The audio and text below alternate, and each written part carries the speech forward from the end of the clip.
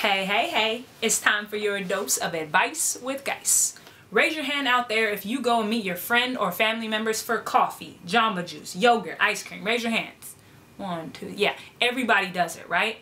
So you get there, you order whatever, you give the bro hug, you give knucks, you give a chest bump, proper hug, whatever you do, and then you sit down and you both do this. What? Seriously? I can't believe you posted that. Does that look familiar to anybody? Yeah, okay, I know, because I do it too. But I'm changing that.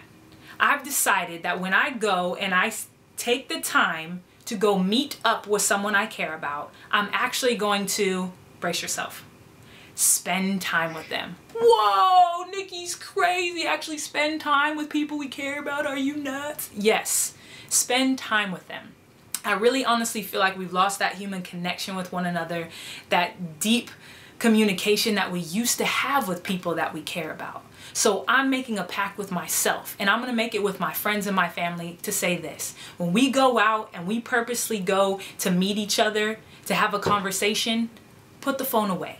Some of you may not even know how to turn off your phone. Like, wait, seriously, Nick? My phone turns off? Yes, it does. Turn it off. Put it away. Just don't touch it. Let's give people the best gift we could possibly give them. The gift of our time and care and concern for them. Let them know that they mean more than your phone. That they mean more than anybody's Facebook status, Instagram photo, or celebrity's Twitter. Let them know that you care. Look at each other in the eye. Have a great conversation. Let's put the phones away. Let's get a deep connection with one another the way that it's supposed to be. So, anybody want to have coffee?